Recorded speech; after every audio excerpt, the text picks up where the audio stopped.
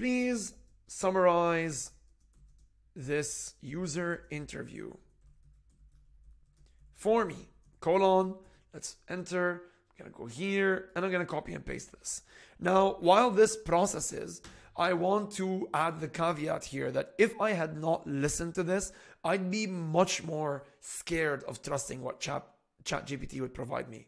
But because in this case, I'm assuming that as a researcher, I've listened to the actual interview myself, then it's more just to see if it gets the key points or jogs my memory with anything. Honestly, this is a pretty dope job of the summary. Like, there are many things here you'll see. For example, the Twitter thing comes up over here.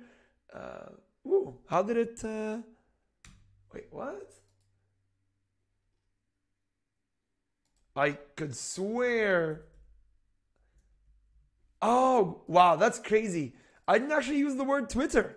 I said tweeted, and I forgot that I did that.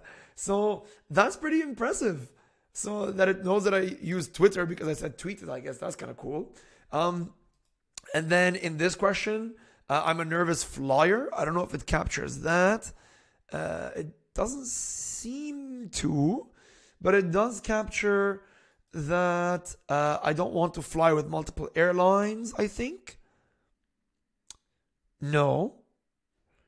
Because I guess that's not super important to the story. Honestly, what's more important is that I don't like using these apps because I called this a user interview. So let's say here, give me the key points in bullet point in bullets. Okay, so this is where it gets a little bit less interesting, I guess, is that it's kind of just breaking down the summary into bullet points for me, which is probably not what I meant by give me the key points and bullets.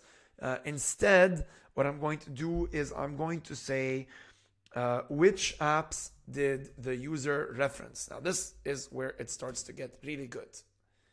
If this works, Expedia and Hopper, they mentioned using Expedia to purchase. See, this is fire. This is really, really fire. Because that's the kind of thing that sometimes you'll miss a word or you won't remember who said something, but you know it was said somewhere. So let's say, how many times did the user refer to Expedia? Let's see how good it is at that. Twice. That's also amazing. What are this user's positive experiences? Let's see what this does. Okay. Okay.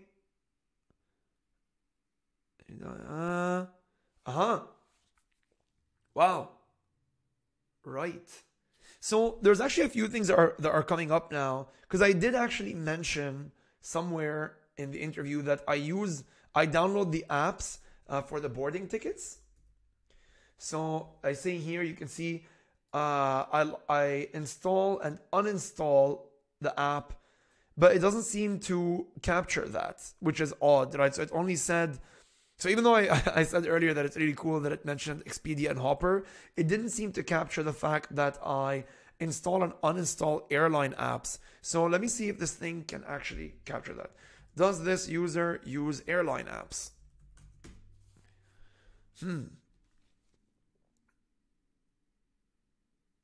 Oh. So then when I said which apps did they refer to, it only said 2 travel apps. Interesting. So what happens if I ask it again now? How many apps, what apps does this user use and for how long? Let's try this now.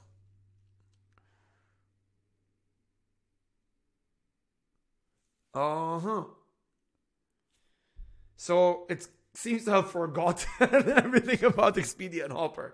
And so I think this actually points to something else with these models, is as seemingly intelligent as they may seem for some of this stuff, they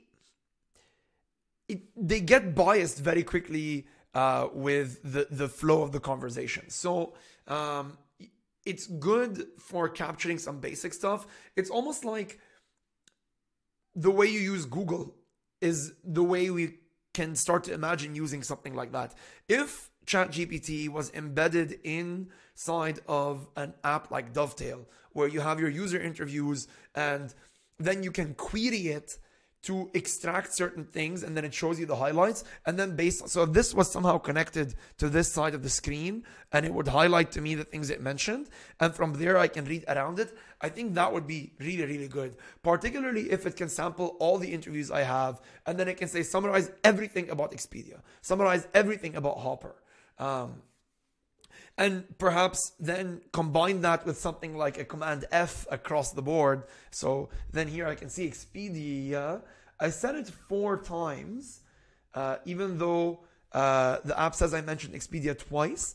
But that could just be because I was referring to it in the same experience here, which is true.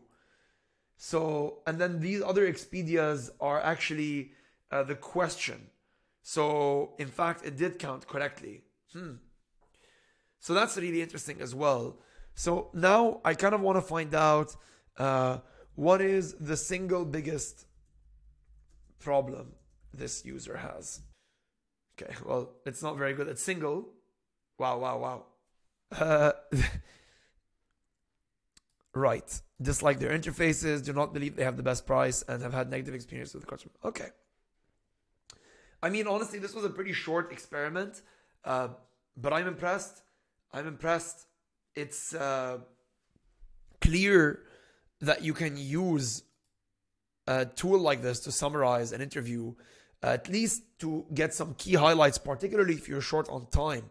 So I'm inclined to say that this is a pretty big win, and I didn't expect it to go this well, especially the first time it did the summary. It really caught the main points. I mean, when we came back to the key bullet points here, it just sort of broke the summary up into bullet points, but that's kind of expected, given the way the system works. Although from a human, I wouldn't expect it to do that, because that's almost like insulting my intelligence, Then the fact that it can count the travel apps, not the airline apps, was interesting. I guess because I said which apps did the user reference. I almost wish if I could redo this and ask it again what would happen the second time. So that would, I'd be curious, because I know it processes things differently based on the order of questions that you ask it. Counting the number of times someone refers to something, asking it about positive experiences, asking it questions that are specific about this. Yeah, this is probably where this model is strongest, as opposed to having it generate things, is almost like having it like analyze something instead that is already existing and then fed to it.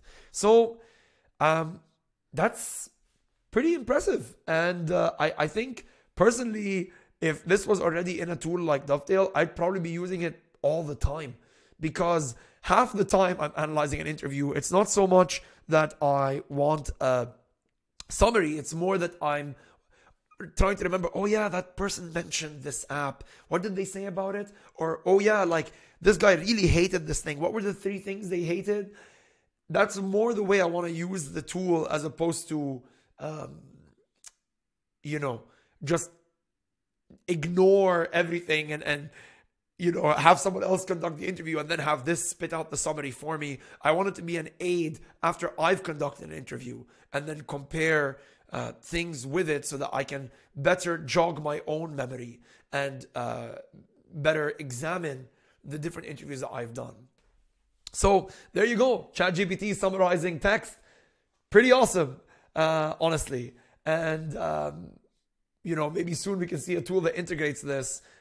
Or maybe you can just use it to copy and paste different text into it, provided you're allowed to. Or even just articles or books or something that you want to summarize, and get some pretty effective summaries from it. So that's it. I hope you guys found this experiment interesting, and I'm going to continue digging into not just ChatGPT, but other UI tools to see how our tools of thought around UX can improve and get better with time. Cheers.